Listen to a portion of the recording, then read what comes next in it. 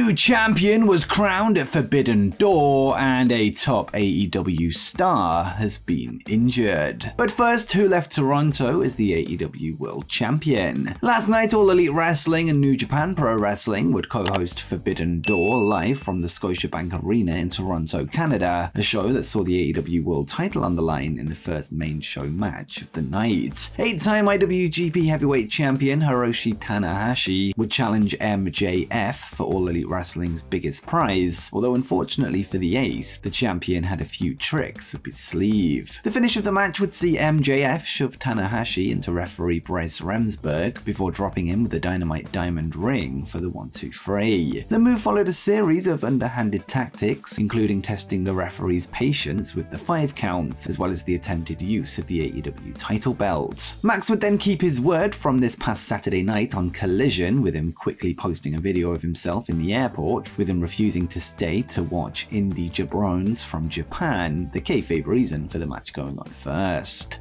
And next up, let's find out who advanced from the first round of the OWEN HART Foundation tournament. Last night's show would see 2 OWEN HART Cup matches take place, one for the men's and one for the women's side, the first of which taking place on the 0-hour pre-show. ROH Women's Champion Athena would take on 18-year-old up-and-comer Billy Starks for a spot in the second round of the women's bracket. As many anticipated, it was the champion of the Ring of Honor Women's division that progressed after a double knee gutbuster for the pinfall win. The second of the OWEN HART Cup matches would happen on the main card, this when former AEW World Champion CM Punk went one-on-one with former Triple Crown Champion of Japan Satoshi Kojima. Punk entered to the ring to a hostile reaction from the Toronto faithful, likely due to his past with the Elite and more specifically with Canada's own Kenny Omega, although there were some CM Punk chants, likely from traveling fans. In his first singles match since his recent return to All Elite Wrestling, Punk would prevail in a hard-hitting contest, eventually managing to score the GTS for the 1-2-3, this shortly after Kojima battled his way out of the Anaconda Vice. After the bell, Punk would then help Satoshi to his feet before raising his hand, allowing the legend to receive a standing ovation from the Toronto crowd.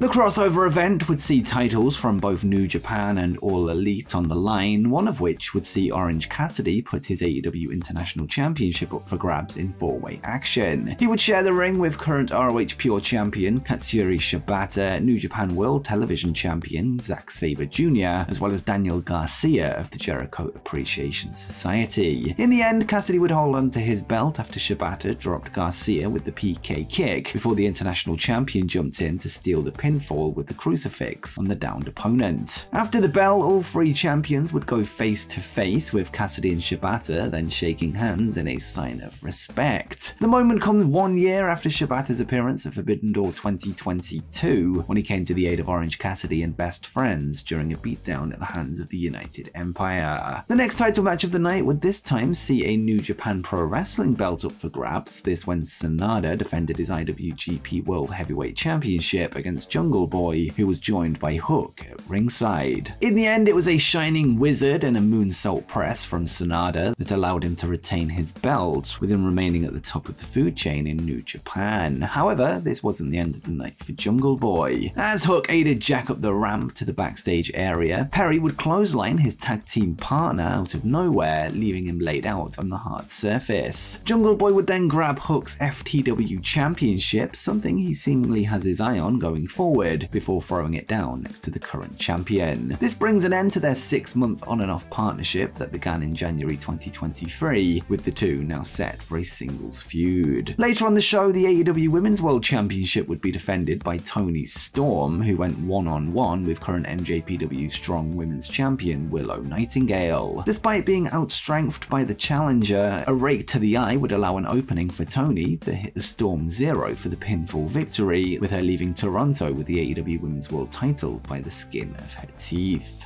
Forbidden Door would also see 2 main card multi-man tag matches, the first of which would see the Elite Young Bucks and Hangman Page team up with Eddie Kingston and Tomohiro Ishii against the Blackpool Combat Club's Jon Moxley, Claudio Castagnoli, and Wheeler Yuta, as well as Konosuke Takeshita and Shota Umino. In the end, it was actually Ishii that guided his team to victory after a brainbuster was enough to turn out the lights on Wheeler Yuta, with the Japanese legend scoring the pinfall win alongside the Elite and Kingston. The second main show multi-man tag match would pit Tetsuya Naito, Darby Allin, and Sting against the team going by the name of the Suzuki Gods, this being Chris Jericho, Sammy Guevara, and Minoru Suzuki. After being put through a table by Sammy Guevara's 630 splash earlier in the match, Sting would make his way back into the action as he and Naito teamed up against an isolated Suzuki for the victory, this via a Naito roll-up. Chris Jericho would then take out Naito after the bell with a bat before being stopped in his tracks by the icon Sting, who cleared the ring for the celebrations. And next, a new champion was crowned at Forbidden Door. In what was a rematch from this year's Wrestle Kingdom, Will Ospreay would fight to win back his IWGP United States Championship from Kenny Omega, a bout that lasted just under 40 minutes. The match would see interference from Omega's former manager Don Callis, who handed Ospreay a screwdriver which helped him escape a one-winged angel. During the match, Will would disrespect the Toronto crowd by desecrating the Canadian flag, turning what was a split audience into one that was rooting solely for the Canadian Omega. The finish would then see Ospreay hit a series of moves, including a brutal-looking Tiger Driver, a hidden blade with no elbow pad, and a Stormbreaker for the 1-2-3, finally putting the resilient champion away. The general consensus going by our community poll is that Omega vs Ospreay was match of the night, something that's hard to argue, with the Brit now returning the IWGP US title back to Japan, kicking off his second run with the belt. As for Omega, we now await word on if he sustained any injuries during the match, with there being particular concern with the way he landed on his neck on the Tiger Driver spot, although Tony Khan was unable to confirm or deny if he's okay until medical evaluations have taken place.